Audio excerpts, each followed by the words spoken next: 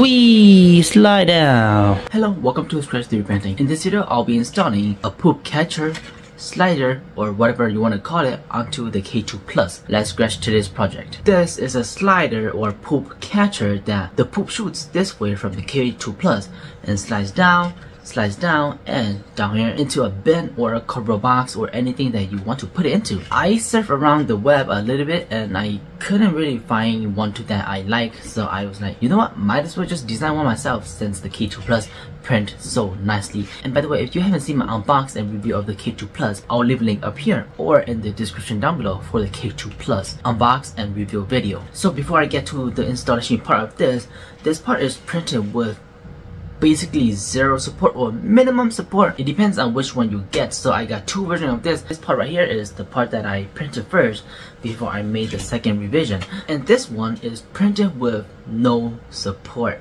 How amazing is that? I hate support. People hate support, so I decided to model this part with no support at all. The only support that it has to need is this part right here, which is a dovetail joint. I'll leave a link down below for that video too. I made a video covering that topic. But this is a dovetail joint and you don't even need to generate support on the slicer. I custom made the support here. So if you look at that, right, there's a custom support right here. So all you do is just push this thing in and then just peel it off like that. It's that easy. Custom support. If I don't do this, this will be 90-degree overhang, so it's just gonna print mid-ear and it's not gonna work.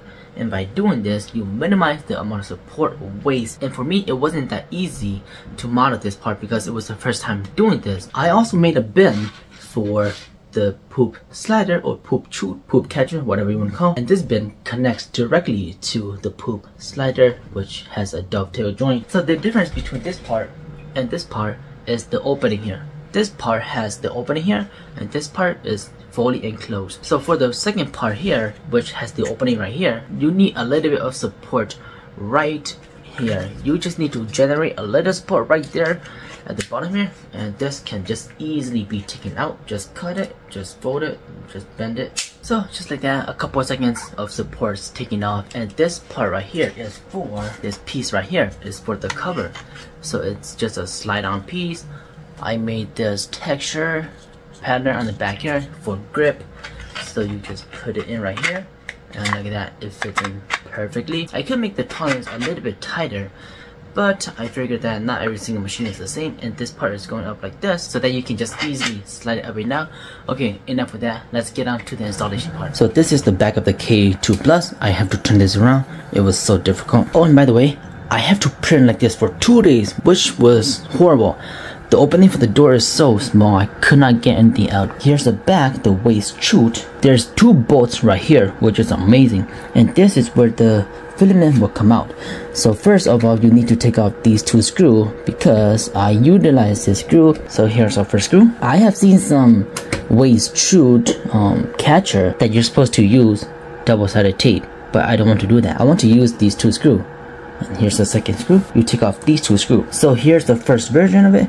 You put it on here and you can't really see that, so sometimes it might get clogged. You can't really, you know, poke your hand in there, or you gotta go on the side, which is awkward. So then I redesigned this second one like this so that it has this opening and you can see if there's any filament that is stuck. So now what you want to do is put the screw in these 2 holes. I made these holes perfect for this screw. Just screw it in a little bit, do the second one, and now we can just line up the screw hole here and just screw it in. It's that easy. There's no taping required, there's nothing else is required for this installation. You just use these 2 screws and just bolt it onto your 3D printer. It's that simple. So do one side a little bit and then do the other side a little bit so that it has even pressure. It fits in there evenly. Don't strip your screw. That side is tight. This side is tight. And once you have that done, it's not going anywhere. It's that good. And now if anything is stuck in there, you can just open this and try to take it out. And that's where this thing comes in. You can hide it like that. And you can open it, see it, you can hide it. Oh, that is so nice. Wow, I love this new version. Oh, and by the way, it was blocking this fan, so I made these vents. Look at that. It is on the fan, but this vent will help the air from in there come out and throughout this. Oh, by the way, if I didn't mention, this was printed in PETG. I don't really recommend PLA, but if you have to, you can do that, because if you're printing higher temperatures like nylon, PC, PP, or whatever other high temperature filament, this back piece gets quite hot a bit, and PLA might start warping, melting, something like that. But PETG, I feel like it's a good balance, and it's easy to print. The poop is gonna come out like this into the waste, so all you need to do is just line this up and then just push it in like that. It is totally secure. No matter how many ways it comes, it will go in here. I am using Orca slicer to do this. I think if you are on Creality Print, select which filament you want. You can click feed and I think it will feed it, but I haven't tried yet. If you want to, you can go ahead and do that. But for me, I'm using Orca slicer. Oh, and by the way, how do you get a camera? I don't know how to get a camera. I tried doing it in setting, but it doesn't work. So first of all, you want to heat up your nozzle to 220 or whatever temperature you are doing. And then you want to come here, the tool. Select your tool or the filament that you want. So for me, I'm just going to do 0 as that's in my PLA. So click 0. The CFS is engaged and it's going to extrude in my filament throughout the back here and into the nozzle head like that. I kind of like this CFS now because it retract and extrude super fast. Now that I got that out, I'm gonna go down here and we need to find extrude test in the macros. Extrude test. You can click this arrow and click how many times you want. Let's do it 3 times and I'll click send. If you just want to do it 1 time, you can just click this and then we'll just do it 1 time. So usually when you press the 01 tool, it will do this and it will do 1 purge. Yeah, okay, so now it's doing the purge. So let's watch here and see if the filament will come out. Okay, nothing came out. And now we can use the door to see if there's anything stuck. Yes, look at that. It was PTG and PLA stuck up there because after I printed this part, I did not clean the nozzle and it was drooling, so it just got stuck. Let me just take it out. It's re-engaging. As you can see there, it's extruding, but let's put this back so that it does not fly out. And we'll see this in action. Look at that! It came running in. Even though there was a part right here, it still made it. Oh, that is so nice. Oh, and by the way, look at this filament. It is so perfect. I could not get it to fit all the way because when I look at the back panel, I feel like the middle is popping out a little bit and then the side is pushing in, but it doesn't really matter. It works and it looks great. Second filament coming out.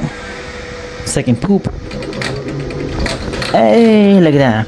Oh, and if you didn't notice, I also designed this part like a roof right here so that it does not pop out. So it just hit here, and if it bounces up, it hits this, goes down. I'm in love with this. One more.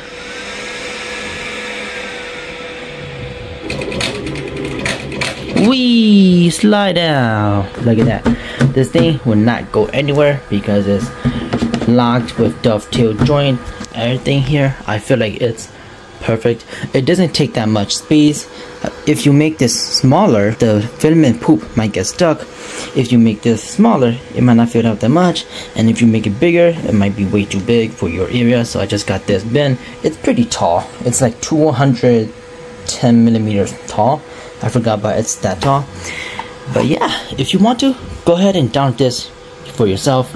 I will leave a link in the description down below. As you saw there, I just fully installed the poop slide poop catcher onto the K2 Plus with ease. No double-sided tape, no nothing. You just use the 2 factory screw that comes with the K2 Plus.